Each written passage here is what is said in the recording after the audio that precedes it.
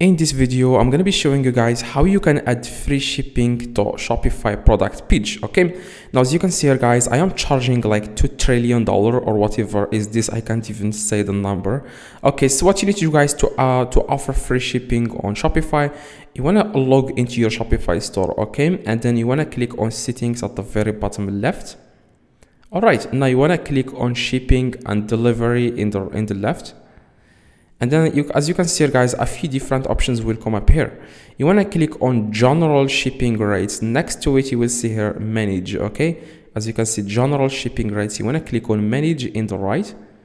Now after guys you click on manage, you want to scroll down a little bit, and here you will see the price that you are charging for people that are going to purchase the item on your Shopify. Now as you can see, I'm charging free shipping. Now you want to click three little dots next to free or whatever number you have here.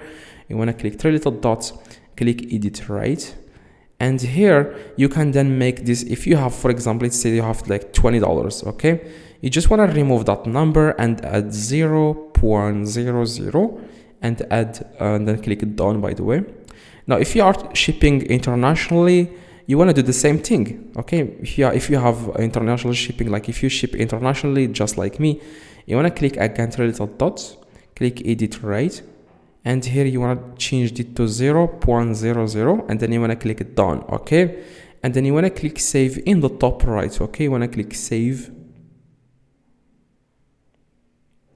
Now that's exactly guys how you can change or how you can add free shipping. Now if this video helped you, please drop a like and make sure you click the video in the screen if you want to learn more about if you want to add international shipping to your Shopify. See you guys in the next video.